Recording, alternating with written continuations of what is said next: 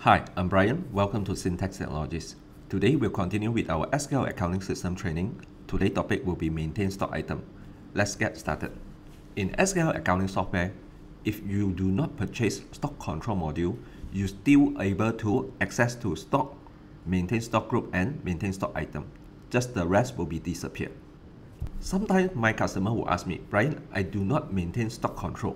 I do not sell stock. I provide services. Then why should I maintain stock item? This is because in maintain stock item, it is not only meant for stock item, but also for services purpose. Let's say you provide services. For example, for myself, I provide e-invoice seminar.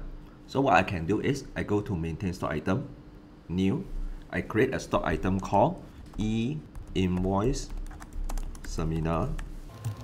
Just that this is service, so I untick stock control. Over here, I need to select it belongs to which stock group. If you want to know more about stock group, please refer to my previous video. Then base UOM is base unit of measurement. This is like 1 unit, 1 pack, 1 packet.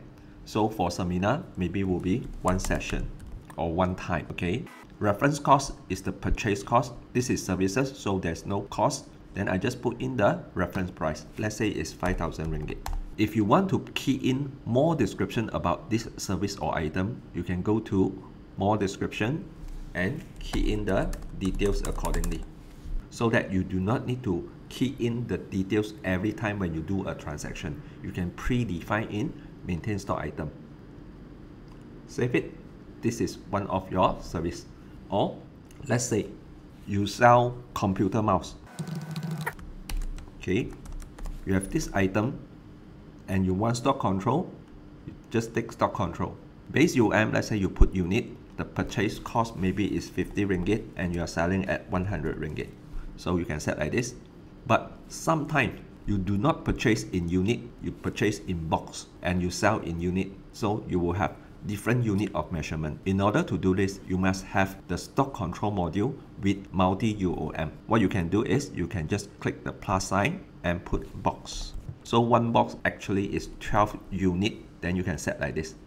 So what will happen is you save this and you check on your stock item. You can see this mouse, the quantity balance is 0. Close it, go to purchase. Let's say you do a purchase for mouse. You buy, let's say 2 box. It's 100 ringgit per box. Save it. Done. And you can see that when you check your stock item, your mouse will become 24 because of the base unit. So remember, your base UOM is unit. So that's why when you do checking, it is based on the base UOM. And you only can check the stock balance according to base UOM and not others UOM. So when you sell to a particular customer.